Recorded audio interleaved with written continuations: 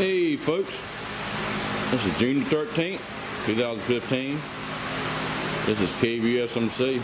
Hey, we're going to do a video on putting insulation in my solar shop. And it's going to be, probably a long drawn out video, so I got a lot of work to do. One-man job too. But this is EcoFoil. I got this online, I'll leave you a link on it. It's double bubble EcoFoil. Great R value. Made in Canada.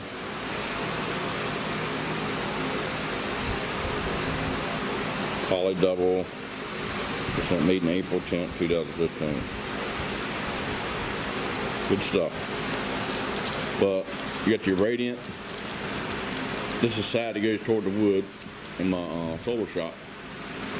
And this is the part that goes on that inside. Or you can get it in both, foil on both sides if you want to. I just want them white. And this will actually act as for those y'all out there worried about EMPs, this will work great for that too. But as you see, it's a 4 foot by 48 inches, about 125 feet. This should be all I need, I hope. But that's a lot of insulation. Good stuff. It's the same thing I have in this building right here. All over the whole building. And it helps out a lot. Alright. Well, I gotta cut it on my board right here. On my work table. 2x4s. But got my new little arrow staple gun. This thing is a bomb. I put it back in the packaging, but it works great. Let's use the T50. Let's see here. It's an Arrow PT50. That thing works great. You disengage it, and there's where the staples go. I'm not sure the number, but it holds right in there. Nice tool. And plus it's small enough to where, you see the size of my hand? It's small enough where you get in between 2x4s and all that good stuff. And you can rotate the airflow where it won't hit you in the face when you're doing insulating work. Or or anything, any kind of project.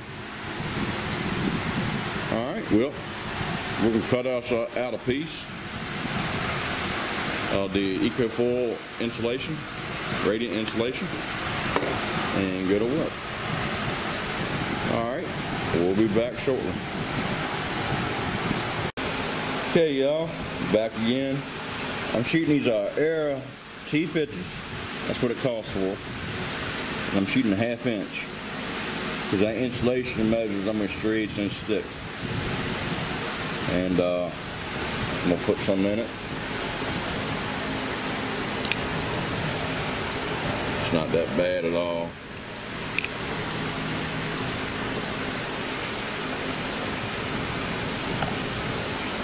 Let's see if I get some out here. If I got 5,000, I figured that would be enough for what I wanted to do. Alright. It's hard to do one-handed.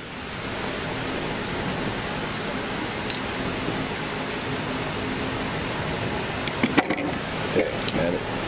Hate when that happens. Alright.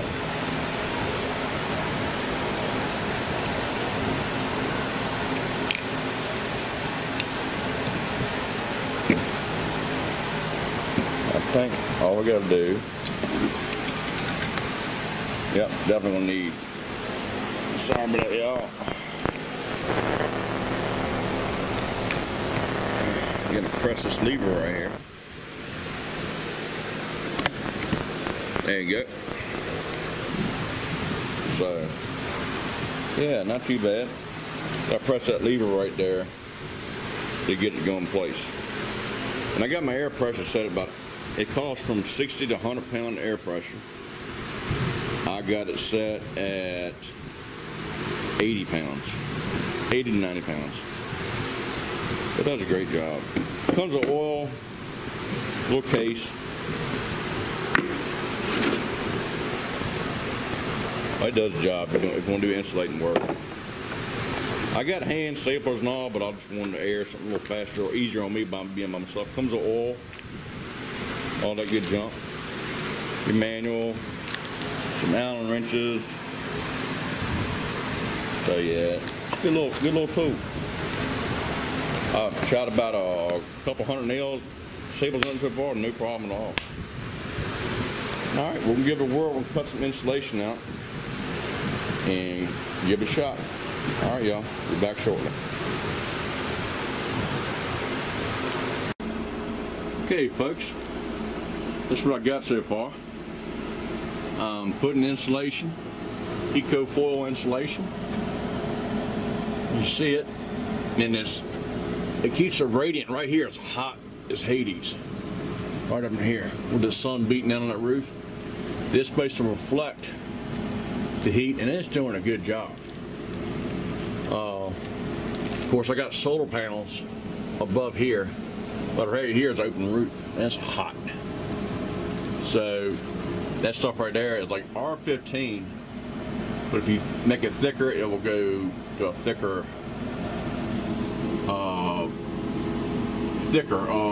will make the R value go up. That's what I meant to say. Yeah, coming right along. Just the hardest thing about doing this is moving all my stuff out the way. And it's going all the way up there, and I'm still leaving my vent holes for hot air to escape if it needs to be. But this is doing all the radiant barrier and all that good stuff. Had to go above my John Deere cabinet up there, a little ventilation. Yeah, looking pretty good. Trying to get as neat as I can. I've insulated right much there for years, but it's just pretty tough. I'm getting ready to start on this area here. I'm right at the halfway point. But as you see, all the stuff in the way, I got to move out the way where I can get the stuff put in. But that little arrow gun is doing the job. It's getting them tight spots, and it just takes a lot of the trouble out of it. And I hope, like I say, it does a good job. I got my air line running my building. I took my vent out, put a piece of EcoFoil there, and run the air hose to the cut me a little slit, and that way I can be cool in here while I'm doing it. So I'm trying to use my head. And this is the new window I installed. I told y'all I can do it. I was gonna do a mini split, but I got to do my math and this and that. It was just way too expensive. This unit right here was $239 from Lowe's, and it's an Energy Star. You'll see there, same one that Chris DIY Oklahoma has. I've had my other one. I've had the same unit in my office out there in my CHA pole barn. That sucker has been in there for going on now since 2013, and it's 2 years, and it's doing a great job. But the batteries are at 71 degrees Fahrenheit, close to 20 degrees Celsius. So that's good. And here's the temperature for outside right now. It's 90 outside, right at 90, and it's 76.8 in here. It's comfortable. But as you see, the batteries are down low, my battery bank, and I got my fans going, and they're running from my out back auxiliary port, which I have right here. And that fan it says auxiliary on, and that fan is drawing that cold air off the floor into my battery box. Then over here the exhaust comes out. So it's the batteries act as like a cooler. Also, it keeps the building cool because the batteries are thick. I mean, you know, lead, you know, a big mass. So the cold air will go in there and keep the batteries cool. And the same time, the cold air is coming out the battery box. So yeah, I mean, it's working out good. So I still got to do all the sidewalls. I'm just going to tackle the roof, the ceiling first, and work my way down the line. So anyway, we'll get her done. All right, I'll film a little segment here while I'm installing this stuff. All right. Okay, y'all. I got my little giant ladder hooked up. This thing is the bomb. I'm about 235, 6 foot tall, and this thing's weighed 300 pounds. Plus, you have your work area where you can lean against it for a work area, or put paint brushes or tools, nuts and bolts, all that kind of stuff. Here's my air gun, putting that little notch where you can put a paint bucket. But this thing it's like you're walking on stairs. It is nice. So anyway, let's get at it. All right. Just had to show that to you. I like it. 117 bucks on Amazon. It's a tree stopper, they call it. All right. Okay, y'all. Welcome to the world. It's a bear getting up here, let me tell you.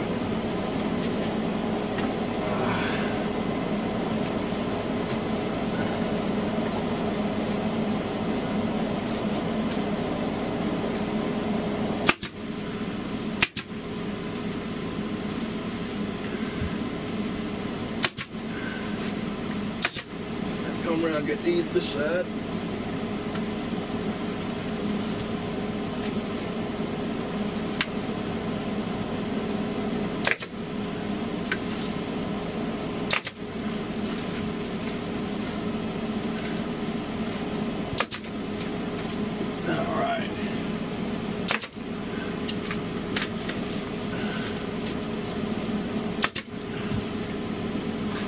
Gun is a trick, y'all.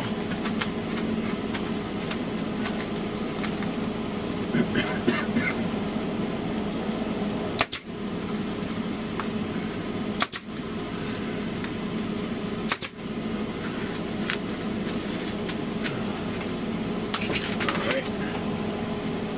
I'm gonna trim around these parts.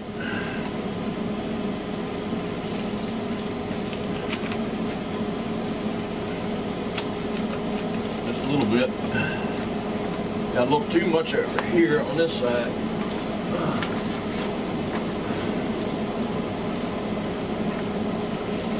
Hang with that.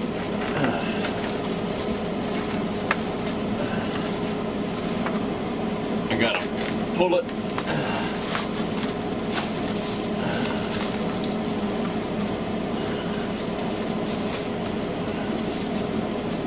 There you go. That's pretty easy to work with.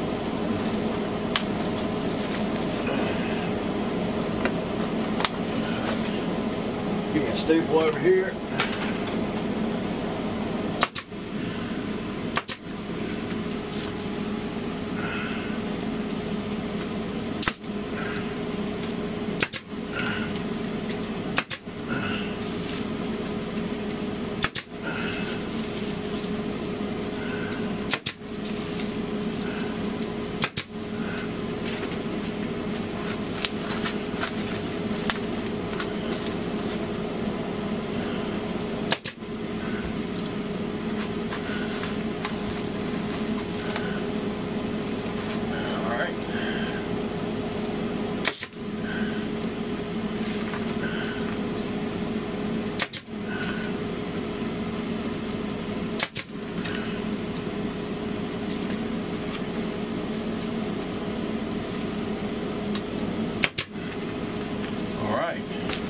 Got that stable.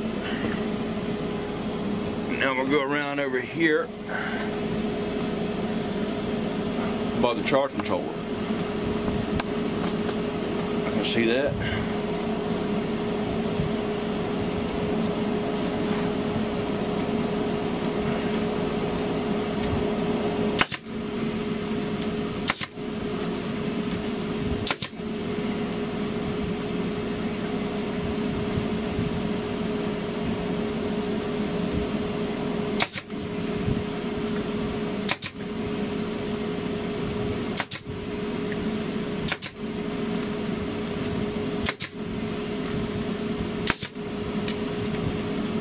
Yeah, this stuff blocks all the bad heat rays with that aluminum siding.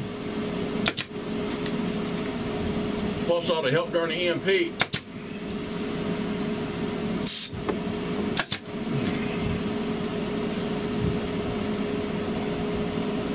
And then you take that little gun and slide her up in there.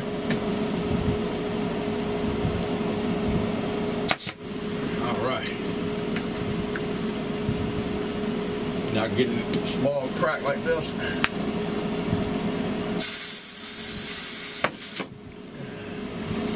Alright, got it. Alright. Well, sorry about the video quality.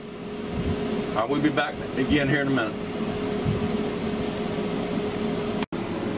Okay, y'all. We got a little more to put up. Coming in the short rows on the top.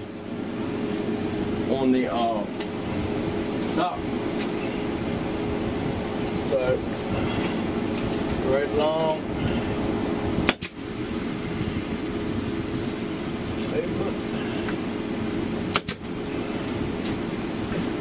Oh yeah, that's going to help out big time, y'all.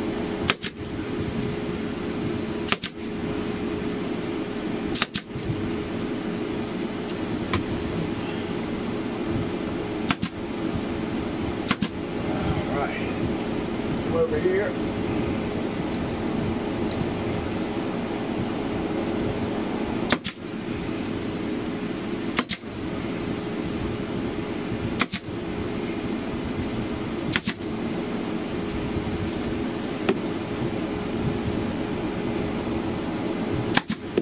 All right. Woohoo! Get her done. Anyway.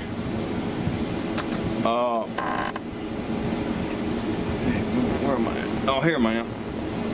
But anyway, y'all, this thing right here is the bomb. It's a little arrow nailer, and it shoots half-inch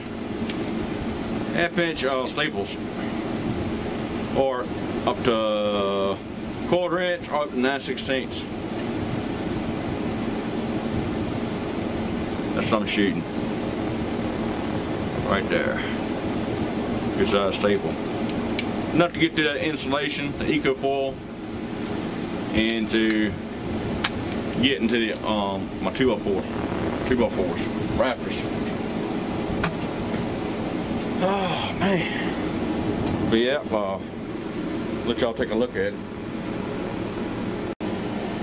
Anyway, man, this daggone little giant tree stuffer is the job for doing little small projects and whatnot. This does a great job. I gotta insulate everything in here. I gotta take that John Deere flag down, keep my calendar up. Poster going back. I'm gonna insulate the whole door, all up in here. Where we see bare wood is gonna get insulated. But yeah, that's what it's looking like so far. Got to insulate all that over there. Back wall I'm not going to insulate because it's my other shop, and there's pegboard and everything else over there, and my big Marine Corps wall lock. But yeah, not too bad of a job. That right there is going over top of a 2x4. I don't like the best in the world, but I got some wire behind there, so I don't want to get too close. Just doing the job. A little sloppy here and there, but it's going to do the job. It's the main thing. But yeah, everything worked out great. And this stuff, I'll show you a sample. This is a double bubble insulation, and it's good stuff. Foil on that side. It's called the double bubble. There's 2 layers of air bubbles in there. Good stuff. And I think it's R15 is what it amounts to. But that radiant heat, whew, that's a killer. I got to do the door now, and then do the. I'm gonna go ahead and start over here where I can put that heater back up so I can get that out of the way. Gas heater over there. All right, y'all. Well, we'll be back with some more updates. Okay. I wanted to show y'all my insulating table. I take my utility knife and lay it out there, my measurements, what I need inside the shop, and I come out here and cut it. Just use some old 2x4s I laying around, 2 sawhorses, and that's a roll of insulation. So yeah, I got a lot of leftovers. Well, not leftovers. I got plenty else to do. This is a great product, y'all. I'm happy with it. The wind's blowing all around. Ooh. But there you go. But trying to do something one-handed. Look at a bear. All right, there we go. Anyway, I'll get the picture. This side keeps the radiant heat out, or keeps the cool in, vice versa. And you see how thick it is. That's double bubble insulation, EcoFoil, double bubble EcoFoil. And you get it with the aluminum on this side too, or all, aluminum on both sides, or you get it on white, like I have it.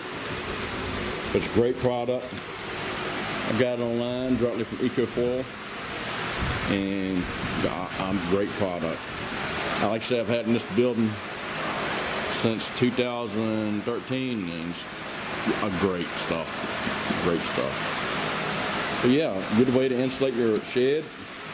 It's not insulated, and you can even go 2 layers if you want to give you more R value.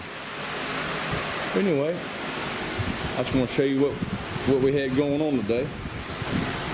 And anyway, I'm gonna wrap this whole video up.